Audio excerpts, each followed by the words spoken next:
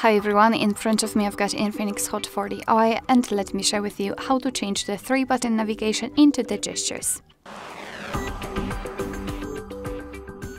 So let's start with opening the settings, and here we have to scroll down to the very bottom to find the system.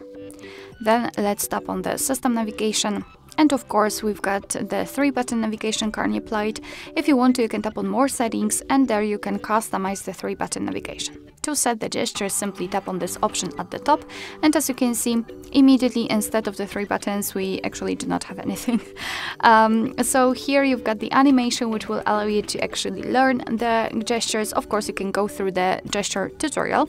You've got also more settings, so you can customize them here. You can change the back sensitivity and the voice assistant, and to be honest, I highly recommend to get back to the back sensitivity option after a while of using the gestures, so you'll be able to actually decide whether you really need to change the sensitivity and set it on lower or higher end.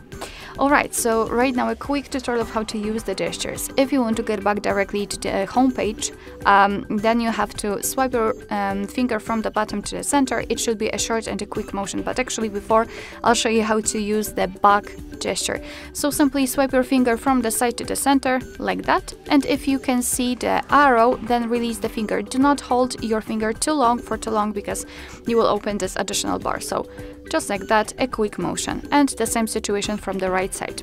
As I said, the home page, a short and quick motion from the bottom to the center, like that, and the recents, just repeat the gesture, so from the bottom to the center, but elongate it slightly, like that. And as you can see there, we've got the recents. Alright, so that will be all. Thank you so much for watching. I hope that this video was helpful, and if it was, please hit the subscribe button and leave the thumbs up.